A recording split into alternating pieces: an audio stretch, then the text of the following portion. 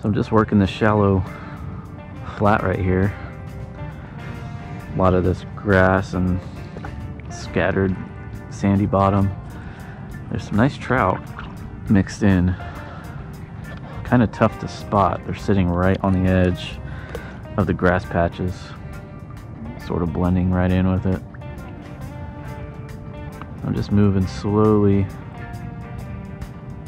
Got my head on a swivel just to make sure I don't miss any. Just really scanning the water. See if we can sight cast one.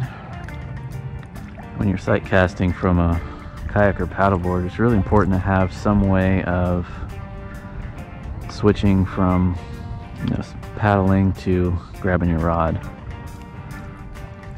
And what I like to do is I have this holster on my belt,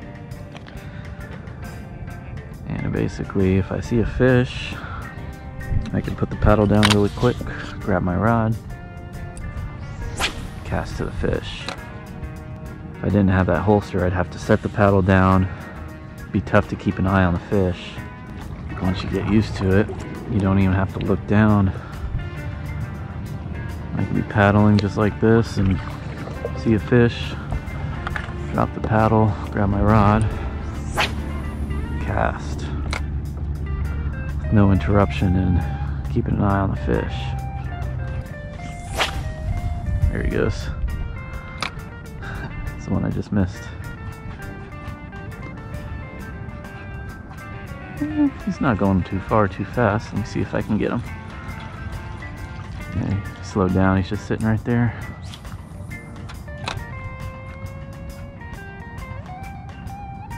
There he is. Ah, there he is right there. He didn't go too far. Let's see if he hits again.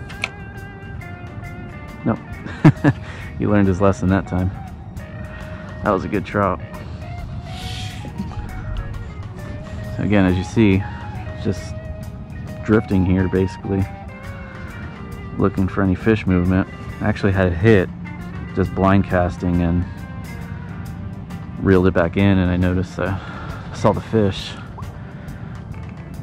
He wasn't quite spooked yet, so I made another cast to him and hooked up, but he got off. Oh, there's two right there. Three. Yeah, there's a few trout right there. Get a cast out there. Oh, he's got to hit it. Oh no, he turned the other way. There's one sitting right here to my left. It's a good one. Get it. Yep. There he is. No hesitation. That's a solid trout.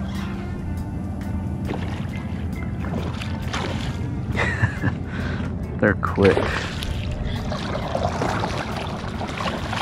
They are quick.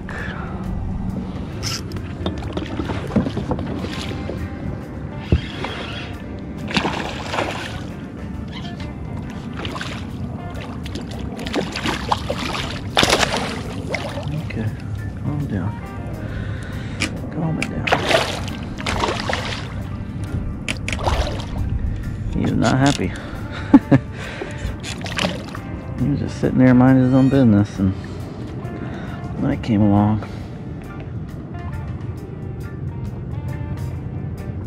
That's a nice one. Very nice trout. So I'm throwing this jerk shad.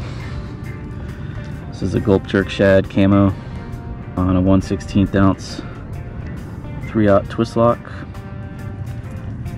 And I'm throwing this jerk shad because of the water clarity. See, it's really clear, and a lot of times paddle tails may spook the fish, and this is more of a finesse presentation because it's like a stick bait. Let's see if we can get another trout before I get stormed on here. Whoa, okay. It is time to put the rods down.